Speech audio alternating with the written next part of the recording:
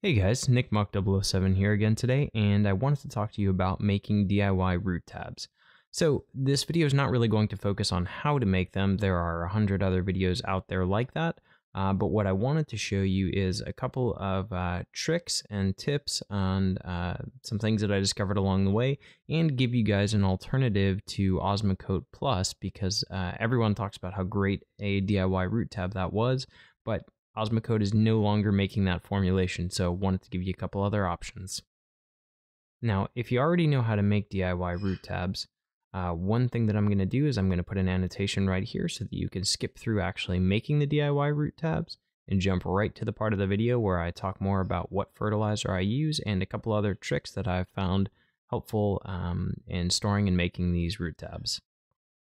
Alright, so what do you need to actually make DIY root tabs?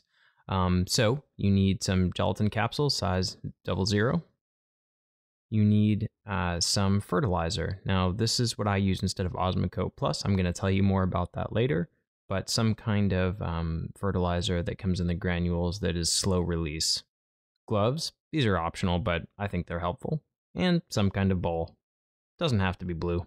All right, pour some of your fertilizer into said bowl. You'll need a couple of gel capsules. Depending on how many you want to make, this could be a 5-minute DIY or a much longer 5-hour DIY for all I know. Okay, once you're ready to go, you just pull the capsules open. Sorry, it's hard to film clear capsules, but I will try to do my best. They just pull apart, and then you use the larger side as a scoop. Just get it full of those little granules.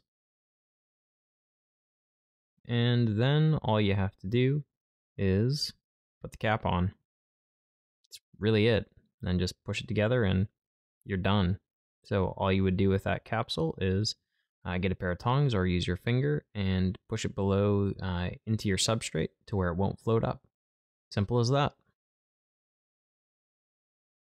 Got a couple of quick tips for you. All right, here's the first tip.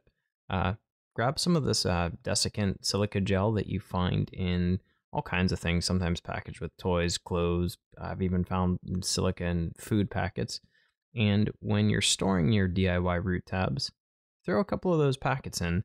What I have found is that over time, if any moisture, and pretty much any time you're dealing with a fish tank, you're dealing with moisture, if any moisture gets in this bag, what'll happen is these gel capsules will start to stick together and form holes. They'll kind of pull apart.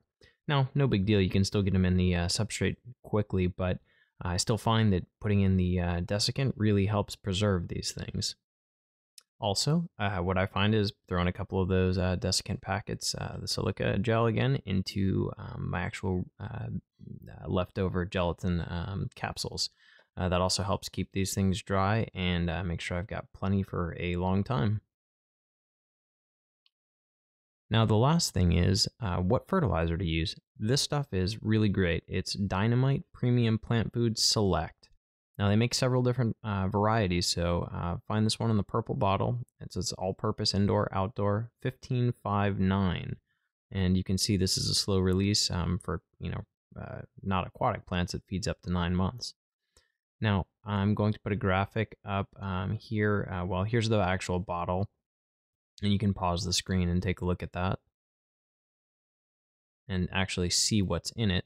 But I'm also just going to put a graphic up, a picture of this and a picture of a Osmocote Plus label so you can compare. They are almost identical. Percentages vary a little bit here and there, but almost identical. And the cool thing is, the only thing missing from this that's in the Osmocote Plus is zinc. So if you really feel inclined to add some zinc back, I happen to have some around. I was using it for a project in my outdoor garden and happened to have some around. So when I made some these the first time, I added a tiny little bit, but you only really need a fraction.